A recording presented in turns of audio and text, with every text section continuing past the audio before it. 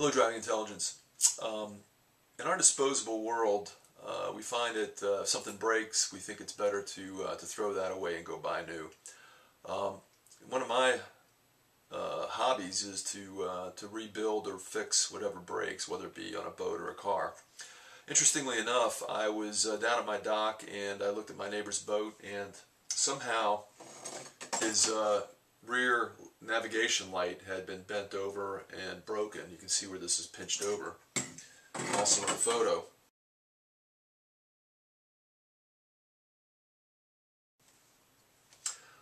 This piece was stuck in there, and it looks pretty bad. The damage is pretty significant.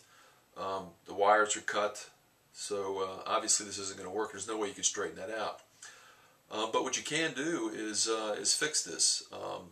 So the only thing you need is a tubing cutter, and these are relatively cheap, and also some butt splices.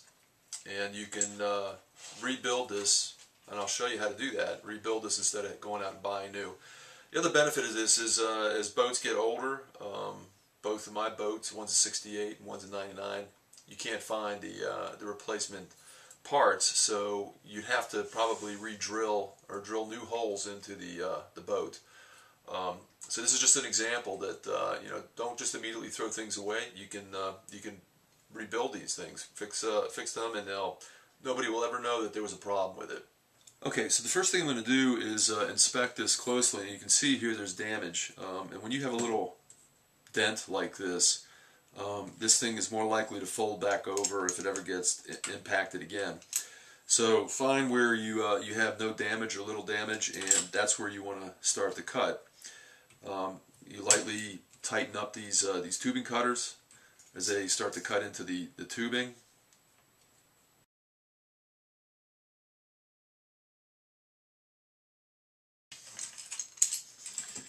There we are.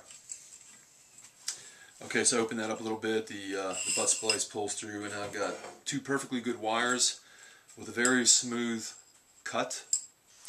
Okay, so the base, this plugs into the receptacle, and then this screws in to make sure that the light pole doesn't come out. To get this off, there's a little Phillips head screw here. So we're going to take this off. And now we can get the locking receptacle off. And the next thing to do is to pull out this plastic piece. So the set screws out, with the plastic piece can come off easily, and then we'll put it back in the light pole, and this will be done. Of course, I got to butt splice the wiring, but I'll demonstrate all that.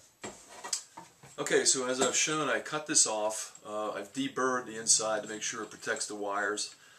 And I also was able to get this plug out that gets the electrical signal from the light switch. The first thing you got to do is put this sleeve back on. I've already put it on, but this slides on first. And then the next thing I got to do is put this electrical plug inside here, but after I do the butt splice. Then we can drill for a set screw. You may not be able to see it, but there is a set screw that holds this in place. You got to make sure that this orientation is right, because if you look at the other end of this, there's a bend to make the light stick up straight, because the light is installed in an angular way. So we'll show that in a second.